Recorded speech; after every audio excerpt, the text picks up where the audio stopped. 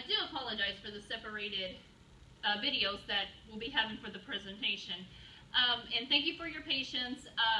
What this will be, the presentation will be in 2 different videos. But I want to actually continue with this because I'm almost done with the presentation because I want to hit the highlights.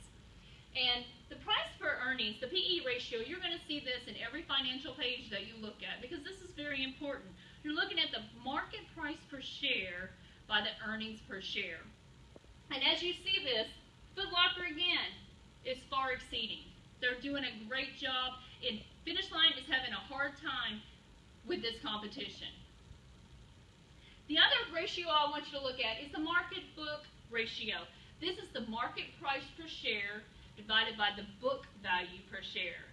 And when you're looking at this, it wasn't even close. Again, it's almost doubled with the Foot Locker.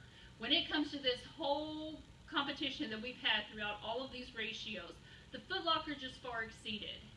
And when you look at all of their statements online that we have, there is just no way for Finish Line to even come close to Foot Locker, which explains why Foot Locker is #1 when you're looking at this, specialty store retail.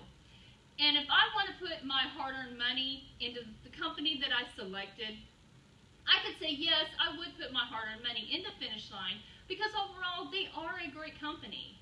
Everything was very much in the positive, and they did fare well, against their competition.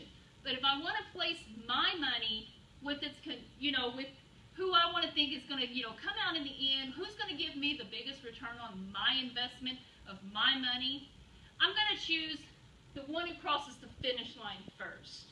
And as you can see, through all the ratios that I demonstrated, Foot Locker would be the one that's standing first on that podium. That is the one I would put my hard-earned money in. Thank you, everybody, for your time. I do appreciate, the little glitch we had in the video, but thank you again for your time.